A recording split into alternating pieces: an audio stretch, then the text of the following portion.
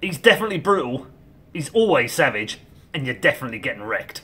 In late June of this year, Paul Chaloner, also known and perhaps better known as his gaming alias ReDeYe, walked away from esports seemingly for good. He made a public statement which came on the heels of allegations regarding his professional behaviour and scandalous supposed revelations about his personal life. Now, I think that is such a sorry way for one of the icons of this space to depart from it. Not in a manner of his choosing or with the fanfare that his actual career and accomplishments deserved, but basically almost fleeing from attacks, many of them unverified and of a very damning nature, that just tarnish a man's character, who he is as a person, not even what he accomplished. So we'll address all of this, and this is going to be a difficult video for anyone. For someone who hates ReDeYe, you're going to hear things you don't want to hear that might start to make you think differently. For people who love ReDeYe, you might not like that I'm going to drag some of this up again. I'm going to reference some of it. Or I'm going to tell maybe some details you don't know about my own experiences with ReDeYe. But the point is, I'm going to give you my perspective on ReDeYe, context of his career, and I'm going to explain to you why his legacy is not those allegations or those things said about him. His legacy is the work that he did, the body of work he put together, the craft that he embodied, and quite frankly, the memories he gave us as esports fans. So let's talk first of all about the professional allegations. So the claims, which were publicised by James Banks, a well-loved interviewer and commentator in the scene, and someone who has, like, at this point in time, an extensive history himself, like over 10 years in the industry, but usually at much lower levels, and more recently kind of gotten his flowers and gotten his time in the sun, as it were. His claims painted ReDeYe, I mean, let's just be straight up with it, as a selfish bully who ruled the companies he was involved with and spaces that he was occupying with intimidation tactics, even potentially the threat of violence, with one incident being noted. And said incident claimed, which was mentioned in Banks's statement, that ReDeYe had actually physically assaulted someone while working for Gfinity, and I believe it was 2015. Now, the supposed victim of that assault also later came forwards and provided or seemingly corroborated some of those details. Notice I'm using very particular language here. Alleged, supposed, seemingly. We'll get to this. So here's my take on that aspect, because obviously this whole aspect that Banks wrote about his story, about how he felt intimidated and he had his anxiety flaring up when he was working ReDeYe and he felt pushed around and he couldn't speak up. I don't dispute any of Banks' story in that regard. I actually know Banks. I'd consider him a friend. We're not super tight, but I'd consider him a friend. He's been a good acquaintance when I've worked with him. I've even had him work under me before this time period. So I think I know the man somewhat. It all sounds plausible. I even think of some of my own interactions with ReDeYe and other things I've seen or heard. And you know what? The majority of it sounds like what it appears to be, an eyewitness account, but with the colours painting it supplied by Banks' internal feelings and perceptions. My only major issue with his telling of the story is potentially the part about him changing Banks' role, because, I mean, that's basically, you're essentially rewriting a contract, right? You're restructuring part of a company. A contract which, by the way, likely had a termination clause, I'm going to guess. The rest of it, though, and this is the issue, took place in James Banks' head. Like, ReDeYe can't necessarily even know some of that and may not even be aware that things were being coloured that way to Banks, and that was how he was perceiving what was happening. Now, that is an issue. This also might hurt some people's feelings. That I'm going to say I've seen that issue come up again and again with a lot of public allegations made in many different regards in our industry. And it's not invalidating the person's feelings and perceptions and their real lived experience to point out that those things may not have been communicated at all. The other person may not have been able to pick up on that at all, and they may not have actually even given any hints that some of these things were going on. They might have just been locked. I mean, you hear about people when they're in situations where they feel intimidated, they just feel locked inside their own mind. They're just almost like a prisoner in the back of a cell watching something happening, and they can't even interact with it. So, yes, that all sounds terrible, but how's the other person supposed to know? We're not mind readers. So I will just say this. I've personally met a number of younger talents in my particular field, CSGO analysis, who later confessed to me that the first time they met me, they were scared shitless. They thought I would just wreck them with banter and make fun of every little detail, or if they slipped up once, I'd mock them as an idiot. And I remember thinking, well, first of all, I wouldn't do that, but I could never have picked up on that, dude. Like, you were smiling, you were laughing along with us, you were talking about things. I would have thought the guy was fine. I would have thought, if anything, he's enjoying. Maybe he looked up to us, and it's fun to be in the room with us suddenly and be part of working with us. Now, in terms of the contract part, that is no small matter to overlook if you don't know this industry. Like, I'm going to go ahead and guess, in light of the role that ReDeYe had, essentially ahead of the production and the product, he could probably have just let Banks go, especially if he didn't like him as a person or his work. These are freelance contracts we're talking about. They all come with a termination clause. Usually the termination clause, by the way, is just like essentially for any reason, either side can terminate in like 30 days notice. So he could have just said to Banks, you know what? I've only just got here, so you get the next event. I'm going to use an interview, and after that, you're fired. Well, he didn't do that, though, as far as I know, right? I think he still kept him on for some work. It just wasn't in the role that Banks wanted. Now, that's a totally separate matter, and that's also, in my opinion, you can make it public. I'm not going to police what you say, but I don't really know that it's necessarily applicable to this particular case where what you're doing is painting ReDeYe as somebody who's like abused his power or manipulated you in some sense. I would also guess, by the way, that, yeah, you know what? Banks probably did get the bad side of ReDeYe on a bunch of occasions. His time with Gfinity, I'm talking about ReDeYe's here, was clearly, in my own speculation, which by the way comes from knowing him professionally and personally for a number of years, talking like a decade or so now, up close and afar. Yeah, you know what? That wasn't the best and most happy period of his career, the most successful period, the one he's the proudest of. It was a step down as far as I'm concerned from working with ESL, industry leaders, one of the best companies in the entire world for running events. And when he'd been there, he'd been managing some of the biggest tournaments in the world, ones that will be remembered in history. Think of the EMS one, kind of say that Virtus Pro one. Think of some of those StarCraft tournaments, that like 100k winner takes all one. These were incredible competitions. Even if the Gfinity role maybe came with more responsibility or he had more input or opportunity to shape the product, I just don't imagine that it had the same satisfaction. I think there's a reason why he was somewhat unhappy in that role, as well as other aspects in his life. You know, he'd been in the industry a long, long time. I'll even say this, as I alluded to before. My own experiences with ReDeYe was that he was a tough boss. He demanded, when I worked for Gfinity, that we came in much earlier than I thought we needed to, hours and hours early in case something went wrong. He asked very long days of us, hours which, again, if I was to contrast to what people would say like is a normal job or like the hours that you're supposed to make an employee, yeah, it'd be considered completely unacceptable. But that was also the industry that we were in. And when we were there, he didn't want us to veer too far with certain comments or into certain areas. And he wasn't exactly mincing his words when he told us that. He made himself very clear. But you know what? I also found that when he saw excellence and high performance and great work being done, that he appreciated it and he understood it. And that's not as common in this industry as you'd hope. It's actually quite rare, I've got to say. There's a lot of people there who are producers, camera guys, guys who are running products where at the end of it all, they could have put in a guy half as good, and as long as he said words and as long as there was no dead end, as long as he got to the break and the ads were played, they'd go, yeah, good job. Right, well done, guys. Let's all have sandwiches. And you know what? They'll never have the best productions. I'll tell you that right now. That's from my personal experience and my judgment. So coming from a background, which ReDeYe did, of being the guy in front of the mic, he expected a lot, just as he'd expected a lot from himself. Those broadcasts represented him in the world. He no longer was the one on camera, but he was crafting what you saw on camera. Now listen, yeah, there are way nicer ways to say things. And there are feelings to be taken account of if you want your colleagues to also feel like they enjoy their work or feel happy about themselves or maintain high self-esteem, morale. This is an area where clearly as a leader, he failed. But you know what? Let's just consider some of the context, because it isn't always that easy trying on one hand achieve excellence and greatness and push people, and on the other hand make everyone feel lovely and respected and appreciated. This isn't a family setting, this is work. So I would just suggest, by the way, I'm seeing parallels already with Steve Jobs. And you know what? As much as there's a million horror stories that he's one of the worst bosses ever, some of the people he was that terrible to acknowledge they would have never broken through to levels of greatness they didn't even know were possible if he hadn't have employed some of those tactics. Does that mean I would do it that way? Especially not as a more mature man. I would hope I wouldn't. But I can recognize within it that there were intentions there that were pure and they were to accomplish excellence. And unfortunately, there were casualties along the way. And people aren't going to want to hear that again, but those are people who are not striving for greatness. That is all I will say on that matter.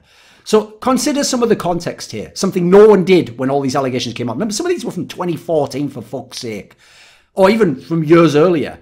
ReDeYe was under immense pressure as well as the casters at those events.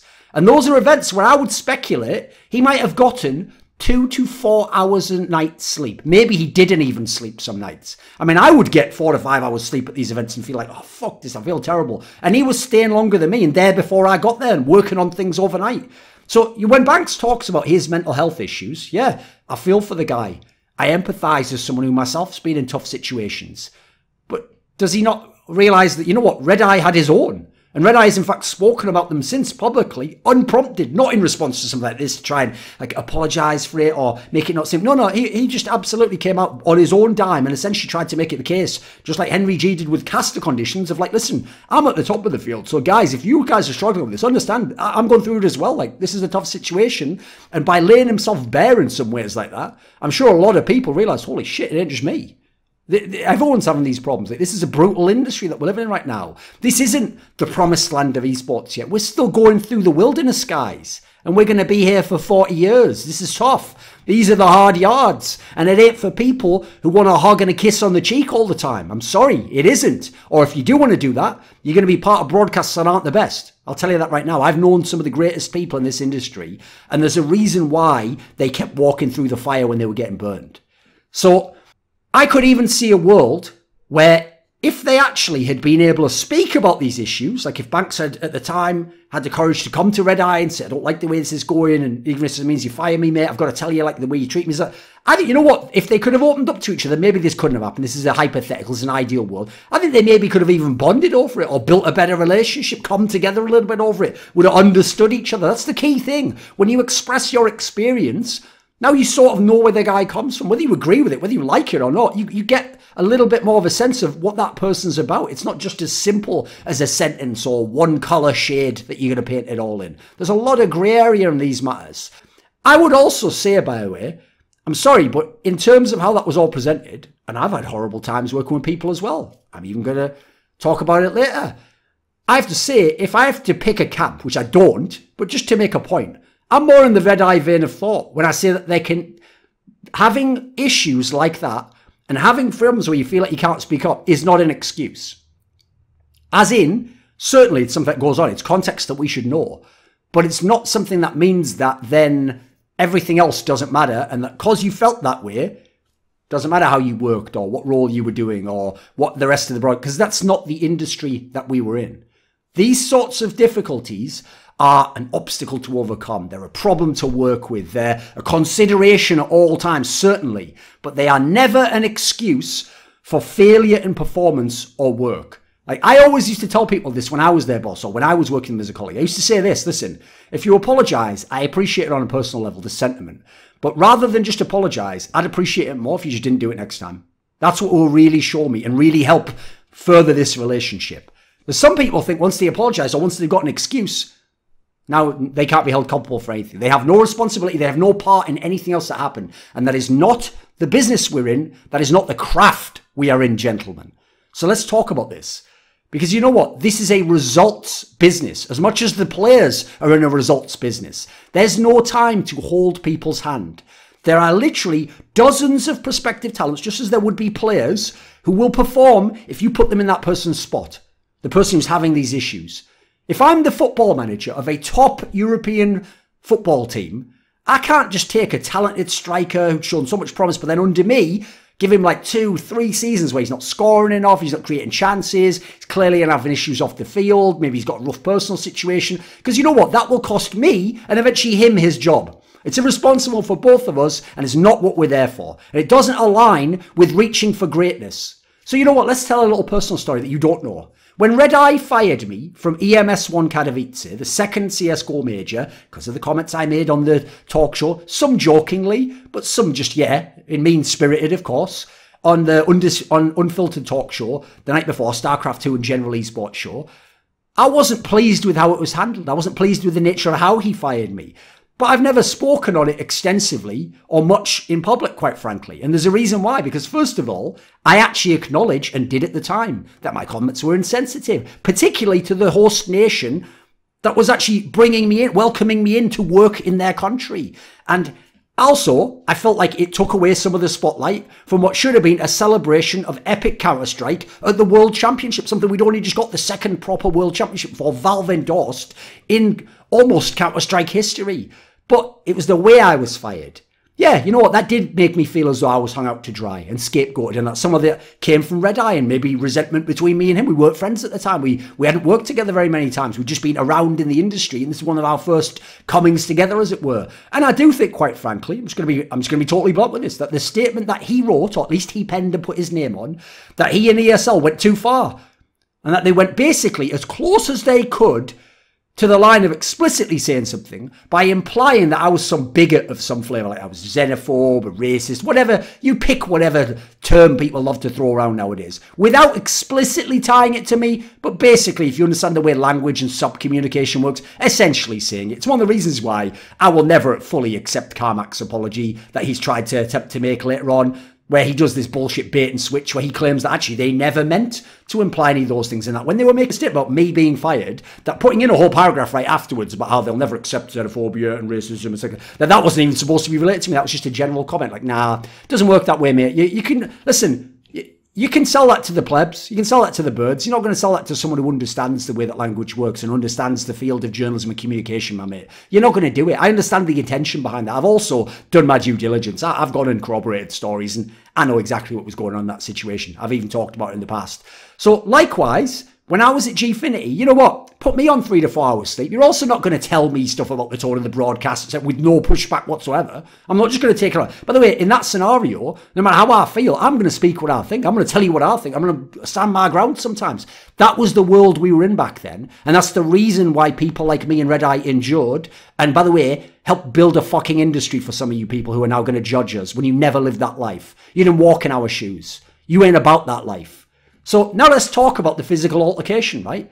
First and foremost, that is a police matter. That is how that should be handled, and yet that does not appear to have ever been made a police matter, as far as I can tell.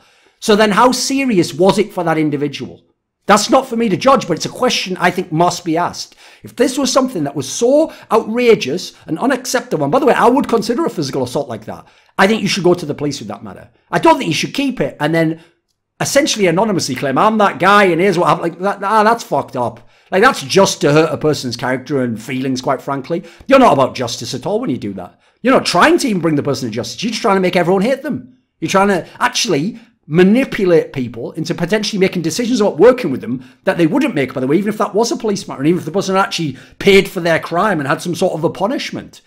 I'm not fucking with that whatsoever. So, you know what? I'm just going to go ahead and say this. And this is another part of the people's feelings. Get ready. You ain't going to like these sacred cows being gored.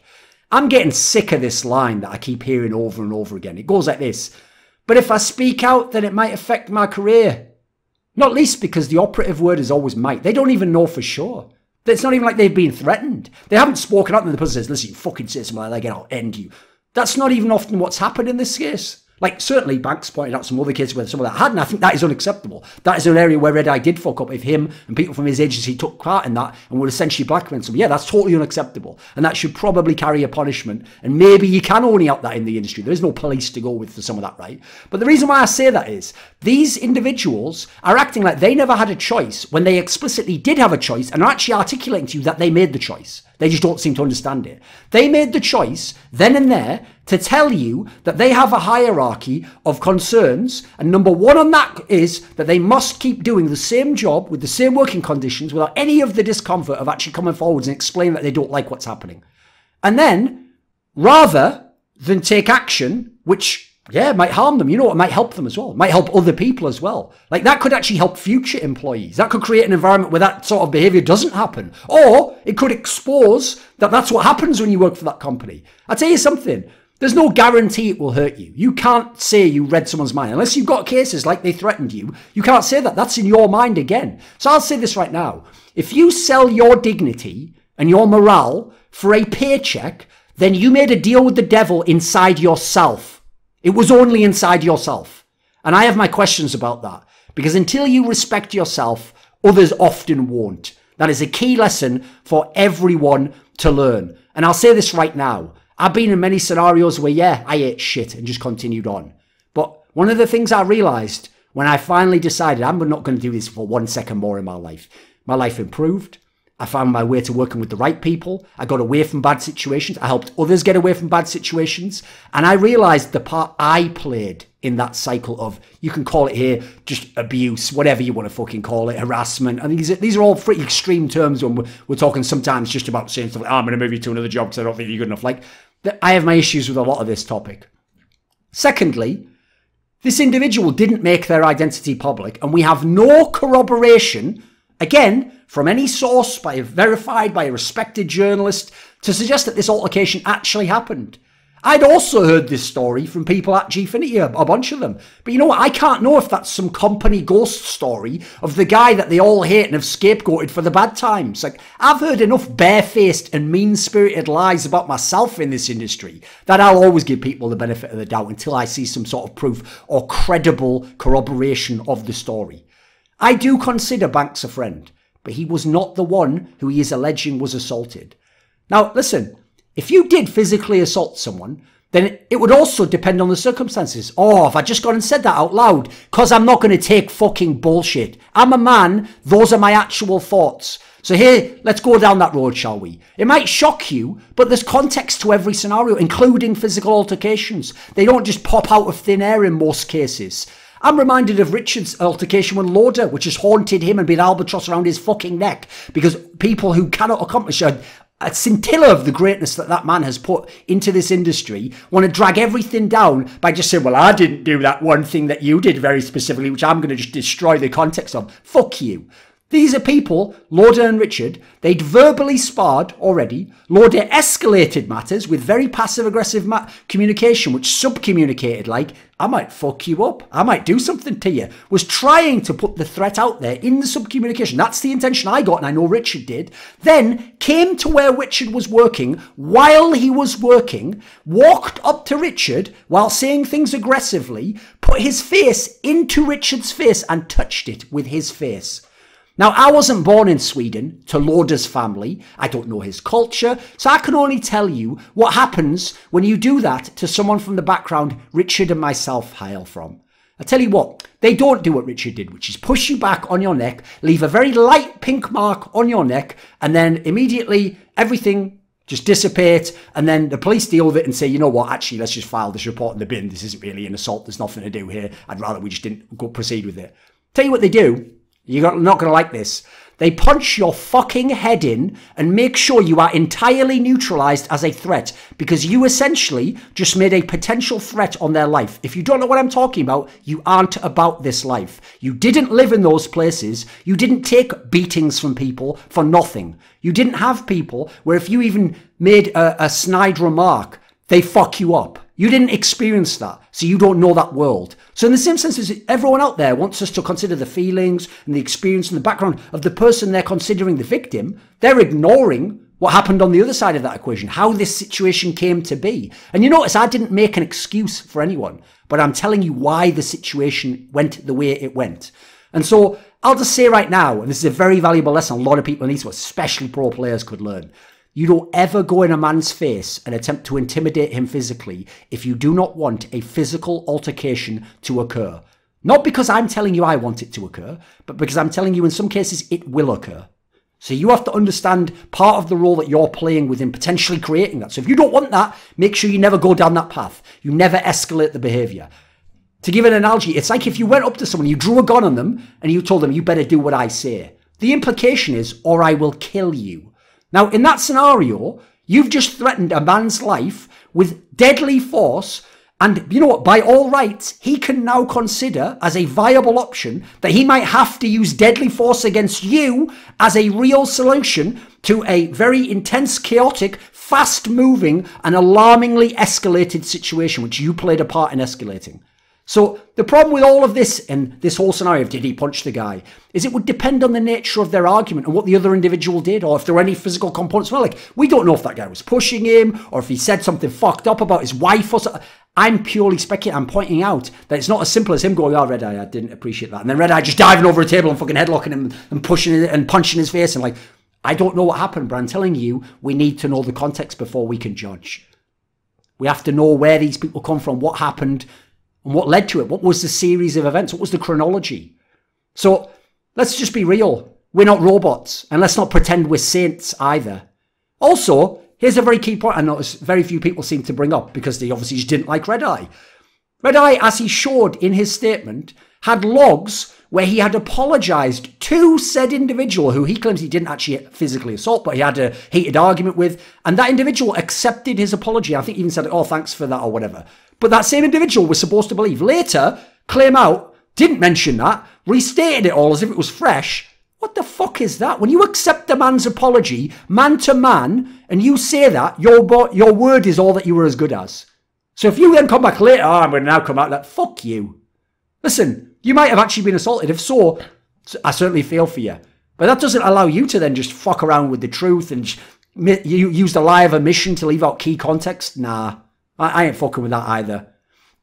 So aside from the alleged assault, ReDeYe's main crime, laughable as it is to call it that, unless we're talking about a physical assault, is essentially that he was an over-demanding boss, or he was egotistical, or he was crass in dealing with people's feelings and maybe didn't care about them sometimes because he only cared about the health of the broadcast or the product that he was putting out. Well, you know what? ReDeye would agree with you. He even did in his departing statement. Here's a quote. He said, do I have an ego? Yep. No, it's no excuse. Does it get out of control sometimes? Yes.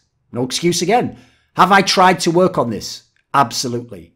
He's even spoken, as I referenced earlier, about his mental health. He even, by the way, was very frank, and I was very brave by revealing that he had insecurities about younger and newer talent coming up and taking jobs from him or doing things he thought he could do. You know, that self-awareness is key. That's what shows you we're not dealing with someone evil here. That's what shows that he isn't some sociopath who was just calculated, manipulating everyone and then wallowing in their suffering or laughing at what pain he could inflict upon them because he was the winner in it. No, this was a human being. And it was a guy, yeah, he was a complicated guy, very intense guy, and he was a guy who fucked up, but he was a guy who also achieved great things. So let's address one more aspect of that, which is the PGL aspect, which was an event at the end of last year that I did. It was the CSGO Asia Championship, or whatever the fuck that tournament's called. Now, it was claimed that he was way too harsh on the people he was working with.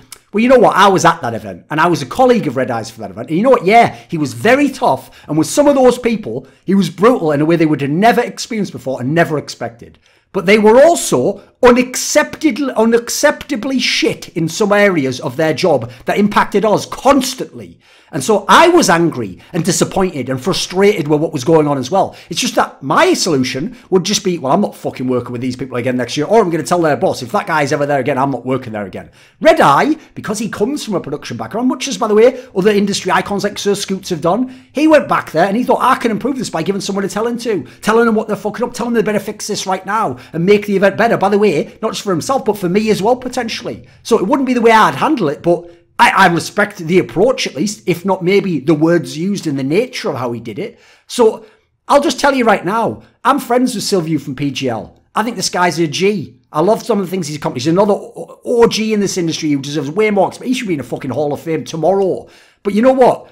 For that event, he was running some other event, I think some daughter event maybe in Europe. And as a result, he sent his B or C team, the replacements, some people who'd never done certain jobs, to go and do that event. And some of them were incompetent people. So since this was outed in terms of ReDeye getting, I'm going to have to out this aspect. Yeah, they were incompetent. Some of those people should never have been doing that job, especially not with the tier 1 talent that they'd hired. And I've got no time for that. That isn't something I fuck with whatsoever. And that is not any slight to Silvio himself. I think he just stretched himself way too thin and underestimated how hard it was going to be to run an event in China with people from fucking Romania. Can you see where there's not much of an overlap culturally there, guys? And in terms of the way things are done procedurally. Let's understand something about ReDeYe's background. ReDeye comes from a world few listening to this will ever be able to understand, where you did events for free on your own dime, so not even for free, you lost money to get your foot in the door and try and get it so that in the future it could become a job. Because this was your dream. It was a craft driven solely by personal passion, and because you wanted it to be more than even the people hiring you probably thought it could be. Then, he had the era where he just made pennies compared to what we make now, while trying to support in the United Kingdom, with the cost of living there, a wife and family. I could imagine the strain in his private life probably exceeds anything that those of us who are bachelors complaining about jet lag and late payments will ever understand. I actually feel for the guy, even though I know I can't ever understand that. Then he helped build a significantly better industry that we talent now benefit from, to the tune, by the way, of 6-figure incomes, something he couldn't even have dreamed of, and mass exposure for our brands and being critically, people being on Forbes lists and doing interviews with the biggest outlets in the world. That doesn't happen without ReDeYe. So, you know what? Let me just say this right now, because this actually highlights the fact that we stand on the shoulders of giants. In the next few years, a commentator or a host, maybe it's a Shocks, a Golden Boy, Henry G, is going to sign $1 million deal. Mark my words. And I would suggest that all of that might be another decade away without the efforts of guys like ReDeYe and their, yeah, at times ruthless and unyielding professional approach to push it forwards in the same way as Steve Jobs accelerated certain technology being adopted by the public, probably by decades again with his particular way. So you know what? When you guys are watching that awesome documentary on Netflix, The Last Dance, about the 90s Chicago Bulls and Michael Jordan, who everyone loves, you know what? If you can appreciate Michael Jordan and how hard he was, but how it led to greatness, then spare a thought for ReDeYe. Because as Michael Jordan said in that particular documentary, I never asked them to do anything I didn't do myself. And that is the thing with ReDeYe. He was there, he did it all, he did more than you, he had a harder time, he asked a lot of you, he knew that we had to get to a higher level, and it wasn't just going to be all friendly smiles along the way. That isn't where we are at in this industry right now. And if you fuck up, it's a results business, and he's going to let you know, because you're fucking his job up as well there. Just as if someone plays shit in the Chicago Bulls game in the playoffs, that's costing Michael Jordan a potential championship, and he's only going to get so many in his career, so that reflects badly on him. Now, you know what? Those guys go too far sometimes, even Michael Jordan, especially when sometimes it comes to payment and conditions. Like, I've made this point in the past. Like, sometimes they go a bit too far, in my opinion, trying to belabor the fact that it was worse in their time and they didn't get paid as much and they wouldn't have dared ask for this and you've only just been in the industry wanted to. Sometimes I think they go too far in that way, and they do, to some degree, strangle or make it a bit tougher or inhibit some of the newer talents. Yeah, I think that's something he might even admit himself. I'm not sure. I've never spoken to him about that. So I understand, though, this is the thing that the talent never do. I understand the resentment that these people are entitled, that they don't understand what you went through, that they just expect things and they don't really seem to know how to pay their dues for what came before them. So I'll contrast it to pro players. I know they have a similar feeling. Think about guys like Nip, where Nip was in a top 4 placing of something like the first 23 tournaments they played in. Nip and Fnatic won majors when the first place prize for winning a whole major was $100,000. Then they look in 2018 and they see Astralis winning $500,000 first place majors. Seemingly every event has a $250,000 prize pool, 6 figures for first place. They used to play to win a tournament that had $50,000 total prize money in it, and they had to kill themselves to beat the best in the world to do that. So you know what, if you're in their position, yeah, you know what, part of you looks at it and you wishes that was you, that you'd had the chance to have your efforts credited and rewarded financially so in that particular case, and you feel like you didn't get your due in the same way as a basketball player in the 70s who might have been really great sees now like a guy who's a draft bust but a high pick get millions of dollars in contract. Think, fuck, what? I didn't even get anything. I was in the MVP. If you were a guy like Elgin Baylor, how bad must it be for someone like that? It was a god, and then look what they got from it. Next to nothing. It was like having a really nice part-time job almost. So if you paved the way for those people, like those players did, like those teams did, like ReDeYe and the casters did, then yeah, you're going to feel a little bit like, I want you to at least acknowledge this, guys. And maybe that went too far. I think it probably did in some cases. Now, in terms of his personal life and the supposed revelations that we got about it, which involved his family and got a court case surrounding them, I'm going to say this right now, and I'm not going to mince my words at all, that had no business being made public in that particular fashion. I don't care if technically you could somehow access those court documents. Don't play dumb and act like that's the same as broadcasting it over a medium where people never would find out or even think to go and look for those, in theory, public documents.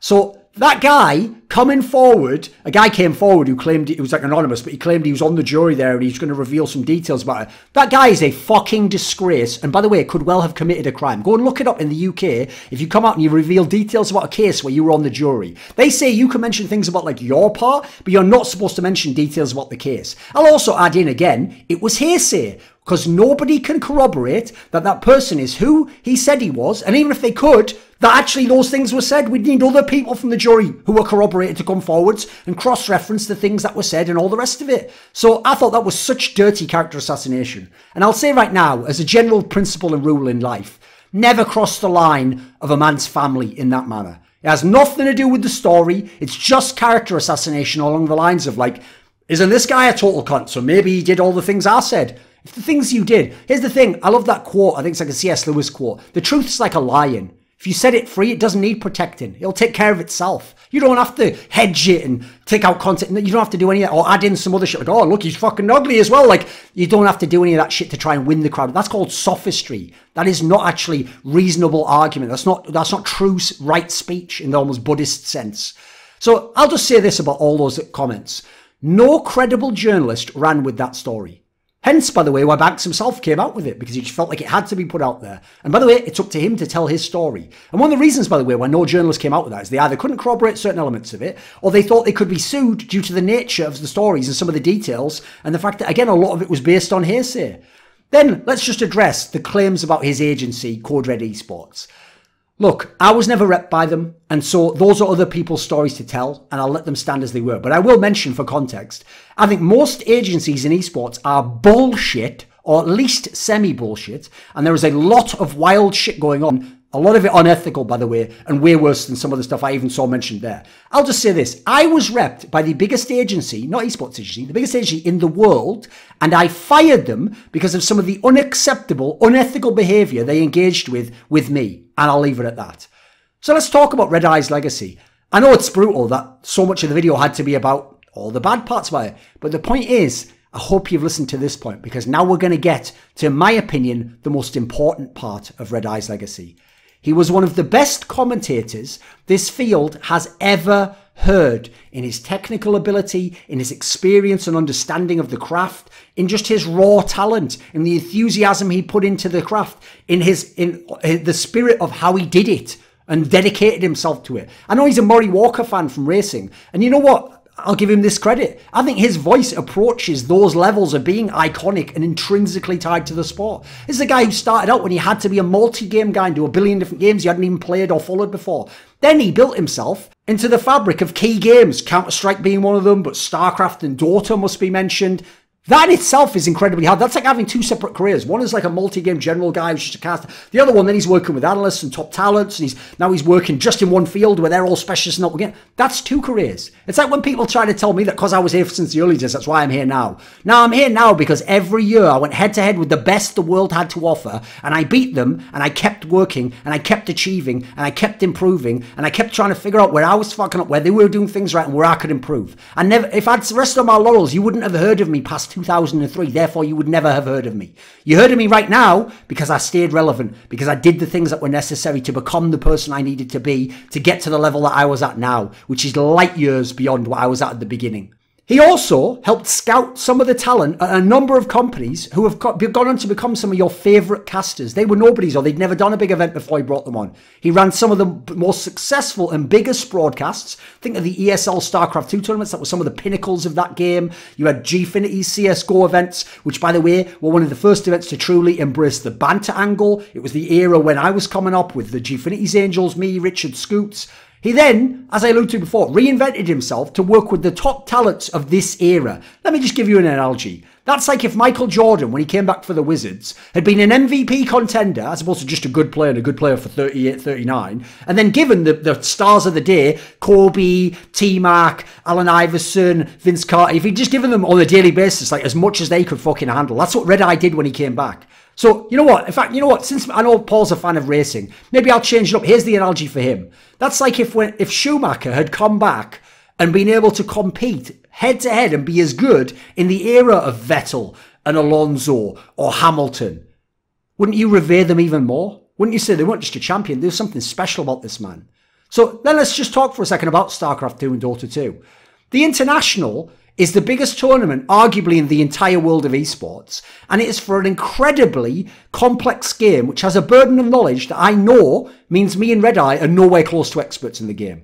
We're like very good for casual people, and we watched it and we're fans, but if we worked on those events, we wouldn't be the raw expert like Merlini, Blitz, PPD. These people will probably never be at their level. We haven't even got the time or the inclination to put in that kind of effort. So the idea that he would go there, but then play this pivotal side role, bringing life to the desk, a professional sheen for what, quite frankly, I thought was a desk that actually contrasted before him quite poorly with other games and was inappropriate in terms of some of the casters they were having head the desk at times, or people who were just fucking meme lords, which is inappropriate in my opinion for the World Championship. So The problem Dota has always had, I've always said it, is too many nerds analysing the games and not enough entertainment and sheen to go around it and deliver it. Not enough sugar to make the medicine go down. One of the reasons ReDeYe was that good and endured that long is that he didn't get into his feelings every time something went wrong and people fucked with him. Maybe he did momentarily, maybe he did in private, but he didn't in terms of letting it hold him back. It was never an excuse. He gave back as good as he got, whether that's right or wrong. He kept ploughing on no matter what, no matter what.